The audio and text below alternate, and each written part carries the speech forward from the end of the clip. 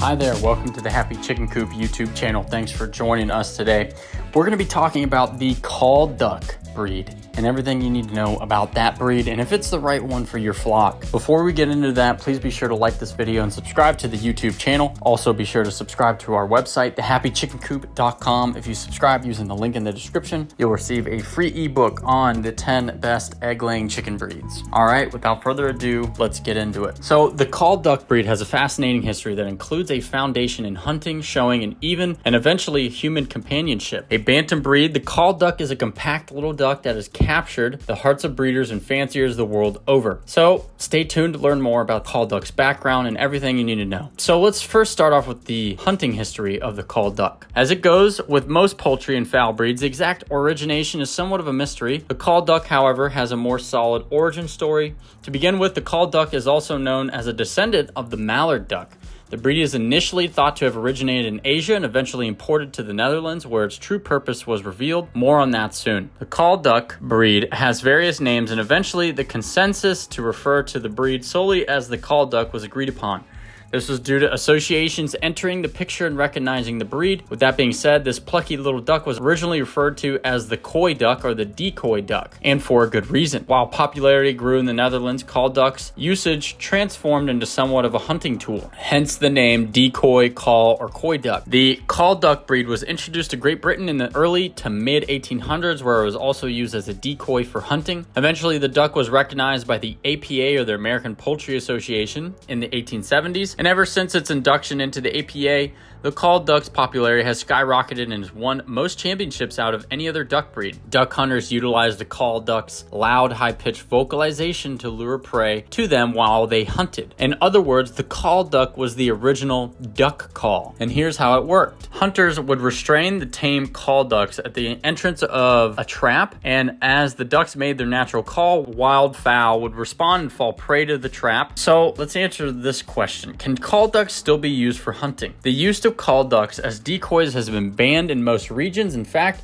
the practice is thought to hinder conservation efforts and lead to the overharvestation of wildfowl. In truth, the practice is unfair to both the call ducks and the wild birds. As mentioned, call ducks were tethered down at the trap entrance and used as bait when used for hunting purposes. Their calls were so loud and high-pitched that wild birds can hear them miles and miles away. The call of the domestic duck lured the wild ducks into the trap, and once the large breed ducks were in the trap, the smaller call ducks were allowed to leave, but the larger birds would remain trapped. In a way, it was almost too easy for the hunter. Hunters harvested large amounts of birds in this manner. Thus, conservation concerns arose, and the call duck's role as a hunting aid came to an end. Now let's talk about the call duck's appearance. The call duck breed could easily be mistaken for a plush stuffed toy with its compact cuteness and irresistible short beak. The adorable little duck is the thing cartoons are made from. It's a small fowl and considered a bantam breed.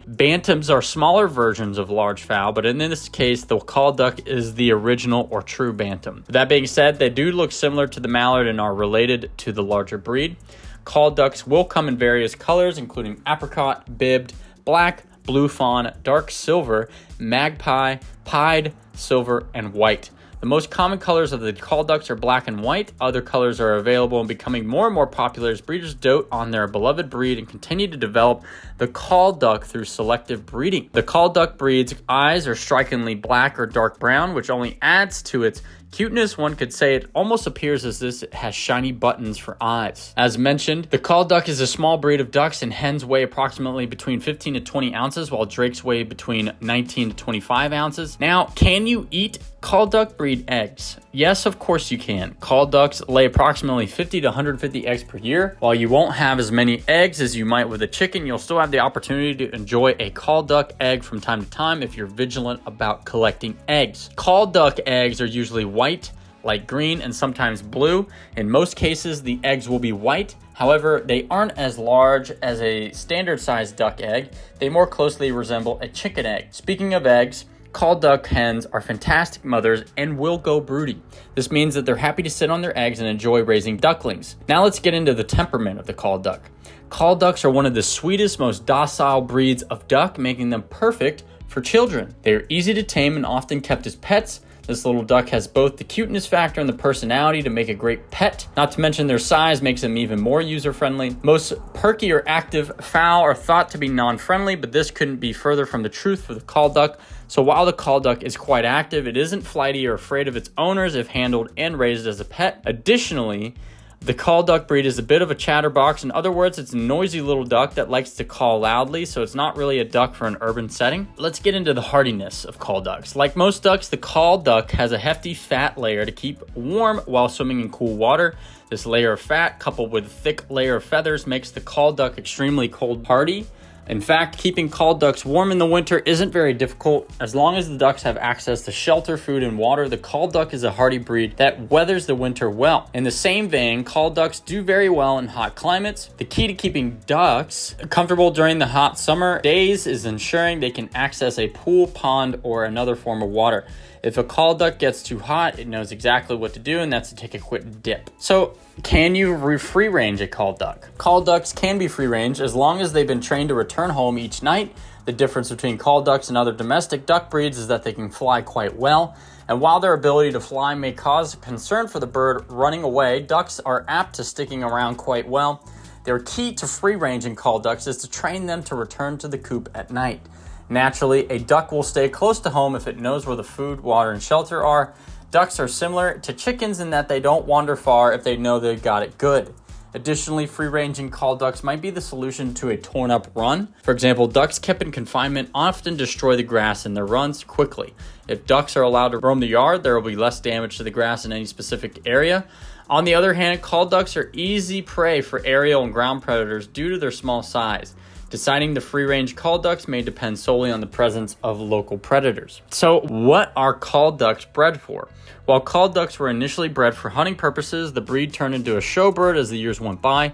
Today, the call duck breed is one of the most popular show breeds and one of the most celebrated ducks in the show ring. In fact, the call duck is said to have the most championships of any breed in the US. In other words, this little duck is quite popular. Now, let's talk about who these call ducks are best for. They're a very versatile breed. While they aren't the top choice for eggs or meat, they're perfect for those who want to get into showing, breeding, or just want to have an adorable pet. Call ducks are perfect for children because of their amicable personality and are compact in size. Kids can easily handle them, while larger breeds are difficult for a child to pick up and care for. Keeping in mind, there's one quality the call duck has brought with it from its earlier days, and that's its loud call.